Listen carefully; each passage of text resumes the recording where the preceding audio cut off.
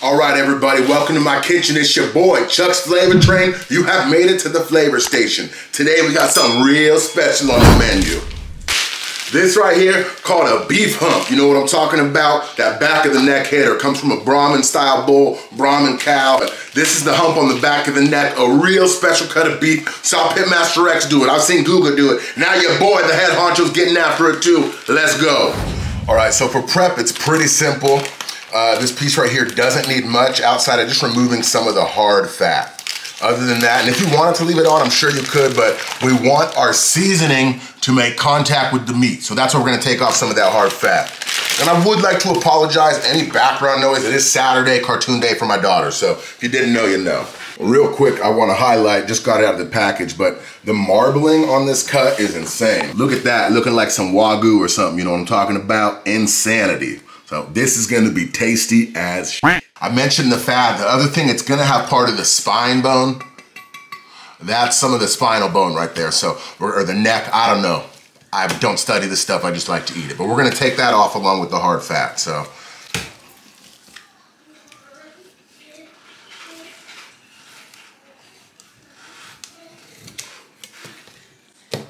Little bit of meat, but as you can see, fat, bone, so. All that hard fat, this stuff right here, that's real hard, is not gonna render off or cook down.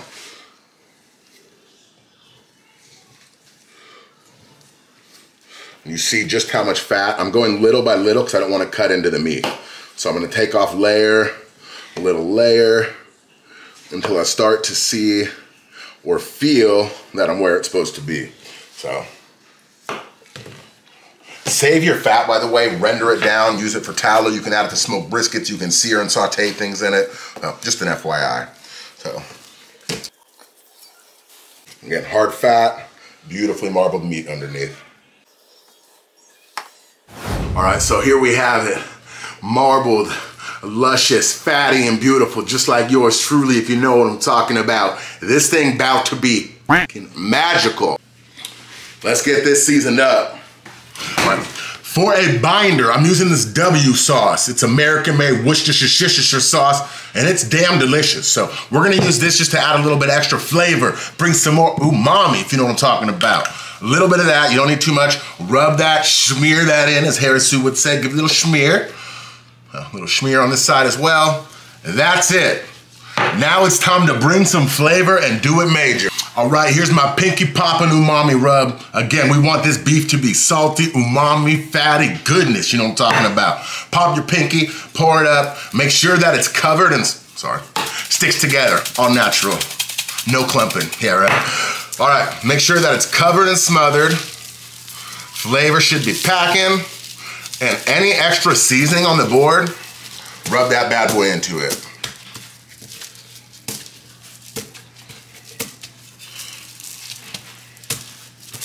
We're good to go. So we've got our beef hump on here, going low and slow on the Weber kettle. Got the snake method, so the charcoal's gonna burn from this side all the way around. Hopefully give us a nice even cook. I'll turn the beef as needed, may spritz, whatever. Stay tuned, keep you posted on this cook, but this is gonna be busting for real.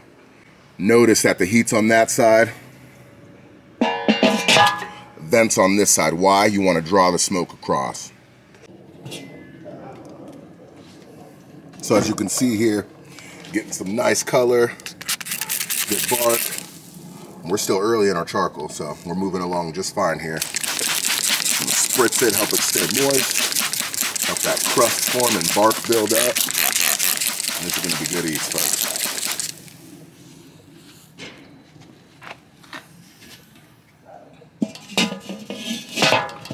Vent, opposite of charcoal. 3 hours later.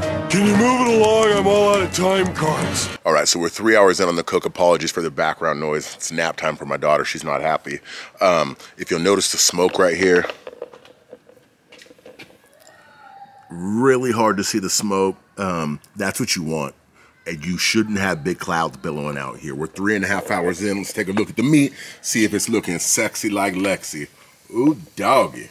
Starting to bark up like a big dog. And as you can see here, the heat was on this side.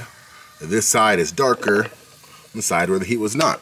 So as the heat moves along over here, we're gonna go ahead, Just gonna flip this roast here. Sorry, I should be using barbecue gloves or something. There we go. So bring this away from the heat a little, like that. So further distance, but facing the heat, this side should bark up nicely. Once this whole thing is barked up, we're gonna try to get this probably wrapped up in the next 35, 45 minutes, but I don't think much longer, especially with how dark this part has gotten. So stay tuned, I'm gonna be wrapping this soon. But we're 3.5 hours in now. This will probably be our last spritz before we get it wrapped up.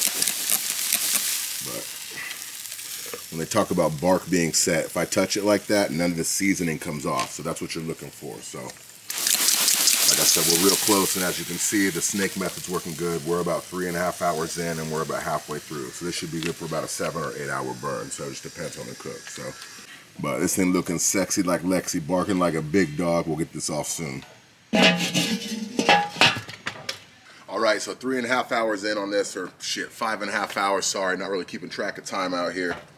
But as you can see, it's looking like a moon rock or a meteorite. So this thing, barked up big dog status. So close-up shot just so you can see, but this thing's got a tremendous bark. Again, charcoal's burning along nicely. So as you can see here, it's all set. Nothing's coming off when I touch it on my gloves. When I scrape it, nothing's being removed. Wrap this bitch up, let's go.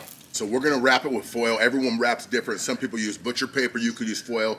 Do whatever you like and works for you. The key when wrapping, to wrap it tightly. So whether you use foil or butcher paper, wrap it tightly to prevent the steaming from happening. You want it to kind of braise and get tender, but you don't want it to steam. So stay hydrated as you cook, by the way.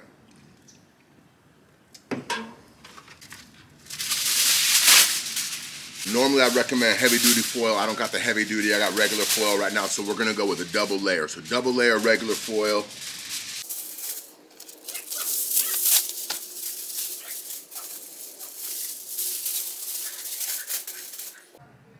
All right, let's talk about wrapping. Some people wrap apple juice, beef stock, water, Worcestershire sauce, red wine, combination of all the above. We're gonna wrap today Bear & Burton's W sauce. This is American-made Worcestershire sauce. This stuff is crazy delicious. I'm gonna add some more umami. We use that as a binder. We're adding it back, really good flavor. So we're gonna use that and some beer. I got some Lagunitas, what is this, Contents Under Fresher. It's a fresh, lighter beer. It's freshly hopped. So I don't want to use anything that's going to change the flavor of the meat too much.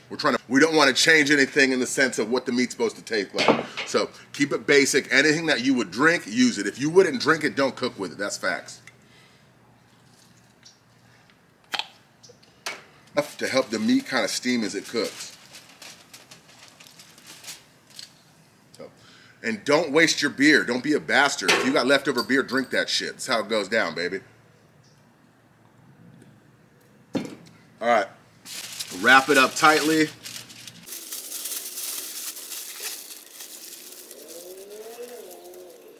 We're gonna do one more layer of foil just to make sure all the moisture stays inside. All the juice that comes off of this, save that. Drippings are life, baby.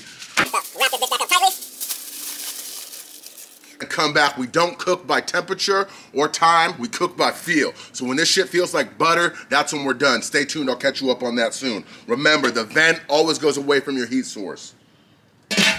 All right, so I just pulled this off the Weber. I temped it a little later than I wanted to, and by temped it, I mean poked it. I'm not worried about the temperature. I don't cook by temp, I cook by feel. But by the time I went out there and actually poked this thing, and it had only been 45 minutes since I wrapped it up. It's at 210. So that's high. And it's okay to overcook some things. Some things are more forgiving. I've actually never, this is the second time I've cooked this cut. I've never overcooked it. So I think it'll be okay because the fat content is so high, but we're gonna find out together. But I don't really like to have a thermometer or probe in my stuff when I'm cooking backyard style. Competition, cooking, catering for clients, absolutely. But I'm really trying to play around with this cut, learn how it is. There's no temperature on the Weber kettle. So people that are worried, what temp did you smoke at? I don't know what temperature that was at. I know how it looked. I know that I was burning clean smoke, and I know that I had to adjust or rotate the piece of beef maybe 2 times. So it wasn't overly hot. I'm holding my hand over it. If I was guessing, I would say we were probably smoking at 275. Cooking at 275 isn't necessarily a hot and fast cook, but on the Weber kettle, anything you do essentially where you're smoking is gonna be considered a hotter cook in my opinion. Why do I say that? because there's not a lot of distance between where your heat source is and where your meat's sitting.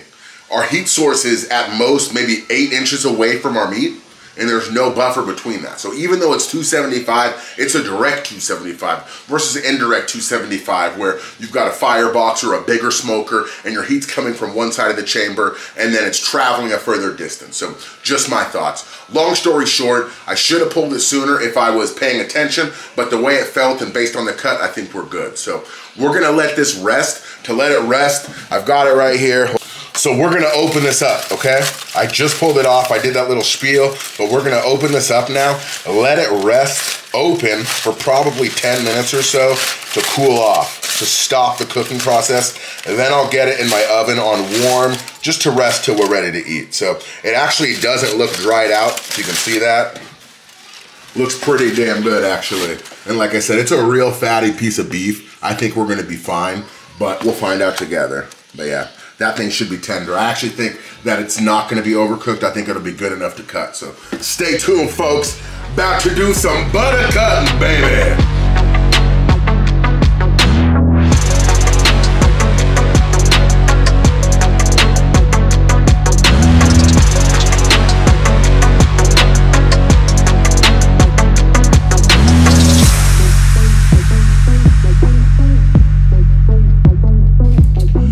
Folks, here we are at the end of the day. It's about 6:15, ready to serve this up, talking quietly. My wife's resting, my daughter's watching cartoons. Apologies on the background noise.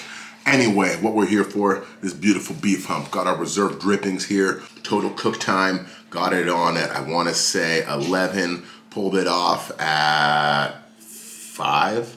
Yeah, so 6-hour cook time on the Weber kettle.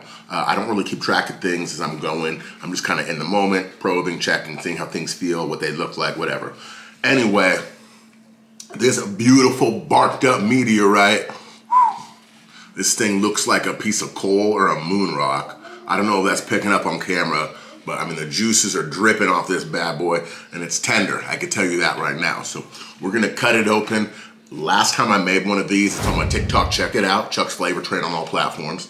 By the way, if you're into this, like and subscribe. That's what the kids say anyway. Long story short, last time I did one of these, I actually sliced half, shredded the rest. I preferred it sliced personally. Either way, it's delicious, but hopefully this is slicing. Hopefully I didn't overcook it and ruin it. Let's find out. Let's see if it's really butter, baby.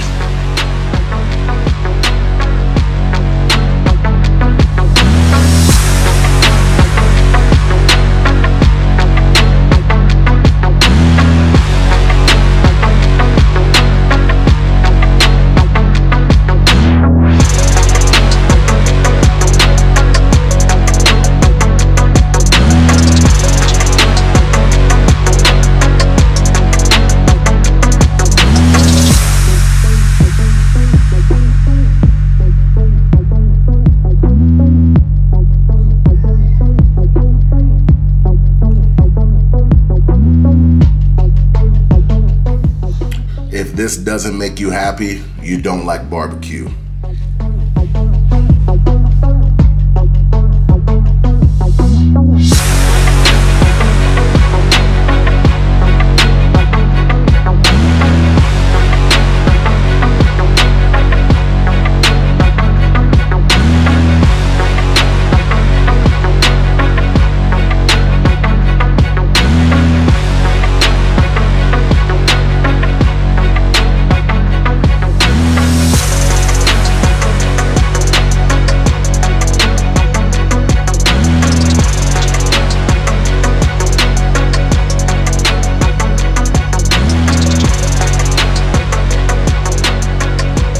Little end piece, princess gets the first taste test. Is it yummy? Yummy? I smile. You what? I smile. I like your smile. All right, end of the day, I sliced it up. My daughter's here, she's very excited. She's already tried it. Was it good? Yeah, she liked it. So I'm gonna go ahead and try a piece here.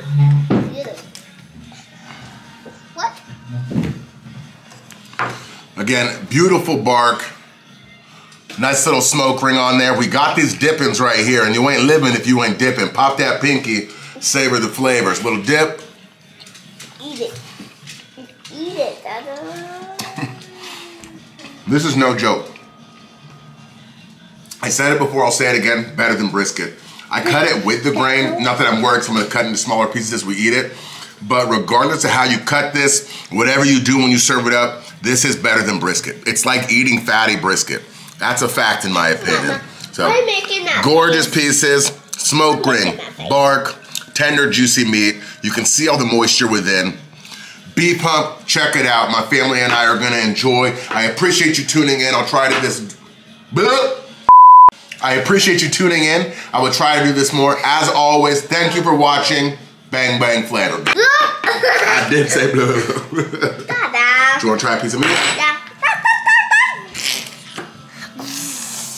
Here you go. You want to try that? And this one. You're going to dip it. Start them young. Is that yummy? That's happiness, folks. B-roll. I'm out.